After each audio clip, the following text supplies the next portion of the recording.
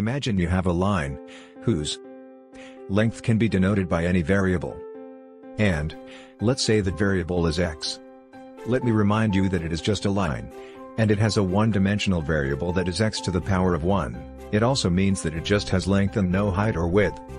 So, here we can be clarified that any rate of change would take place only in one direction. That is, we can only change the length of the line, and not the height or the width or any other quantity.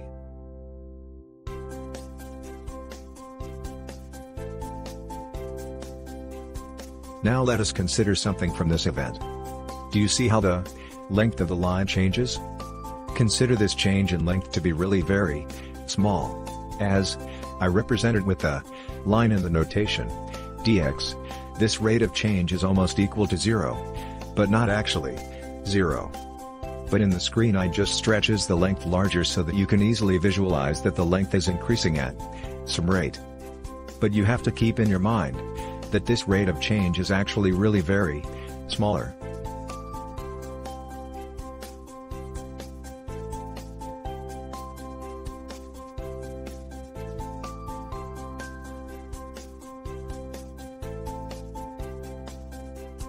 You might have noticed that the original length of a one-dimensional line is x and dx is the small amount of change along the original length x. Since it only increased dx, let us give this new total increase as dy.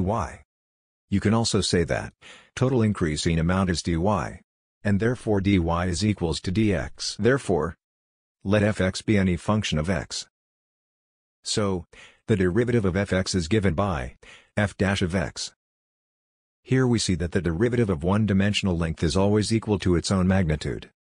That means that f dash x of power 1 is always equal to 1. Here we also see that f of x can also be written as y. Therefore dy by dx is f dash of x.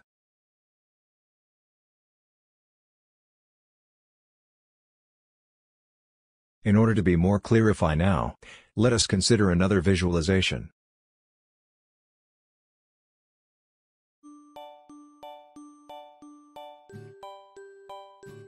Now instead of one-dimensional line, let's take a plane which has two-dimensional quantity that is height and width. Say that this plane is square and has both height and width of equal size. Since it's a square, we can denote its height and width with same variable. Say that variable is x, as you have seen here in the figure. Also, we know the area of square is given by its side square, therefore we have x square as the area of this square. In this plane, the function f of x is the area of the given square. That means function f of x is equals to area of square. Previously we have seen that f of x is equals to y. Therefore we can say y is equals to the area of square.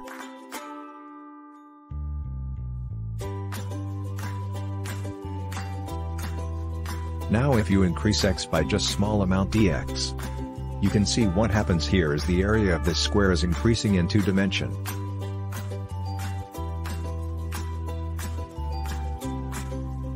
So let us have a look over this new area which is formed due to small amount of change dx. Here, if we break the new formed area, we sees that there are 3 shapes. The square, and the 2 other seems to be rectangle, with width x and height dx, which was formed due to small amount of increase in x, that is dx. And we denoted those rectangle with rectangle 1 and rectangle 2 as you have seen. Also with height dx and width x. Now, we know the formula for the area of rectangle. So we just find the area of rectangle 1 and rectangle 2.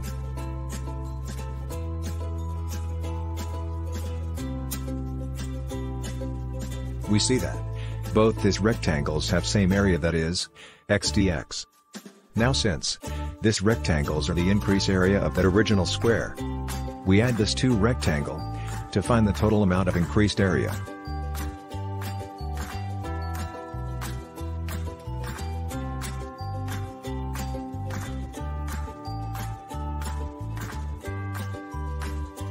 We see that when we add up those rectangles, the total increase in amount is 2x dx. Therefore, we can say that dy is the total increase in area. This means that if x is increased by small amount, dx, then the area of the square will increase by 2x dx.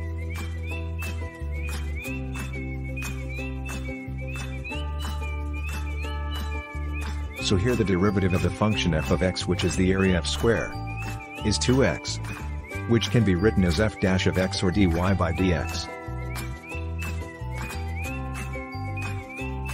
Have seen that one-dimensional line which we denoted by x has derivative simply 1, and the derivative of two-dimensional area of the square, x square, is 2x. Also, if we take the derivative of x cubed, that is the derivative of three-dimensional cube, we end up getting 3x square.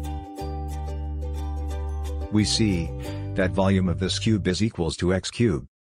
So if we increase x by small amount, dx, this will cause the volume of the cube to increase in all its three dimension, and three small cuboid will form with height and length of same size, that is x, and that the width of this cuboid is dx.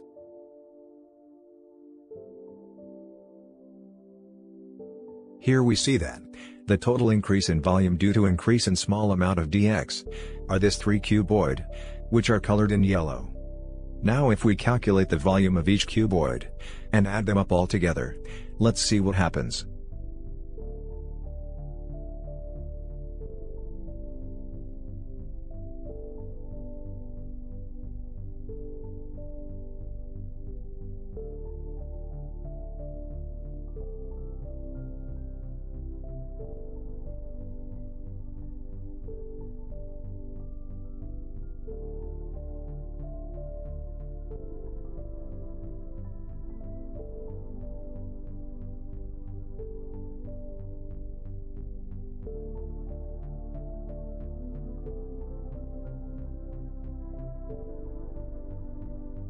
We see here that total increase in volume dy due to dx is 3x squared dx.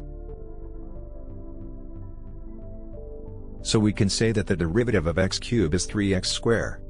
Also, let me remind you that this derivative is denoted by dy upon dx or f dash of x. So we generally says that to find the derivative of any function fx, we take its exponent, multiply it by the coefficient, and decrease the exponent by 1. Also we have seen its visual interpretation for a line, plane and cube, so for higher order dimension we can conclude that the visual interpretation is same as for x to the power 1, x to the power 2 and x to the power 3. In general this is called the power rule of derivative, and it is denoted by this given formula.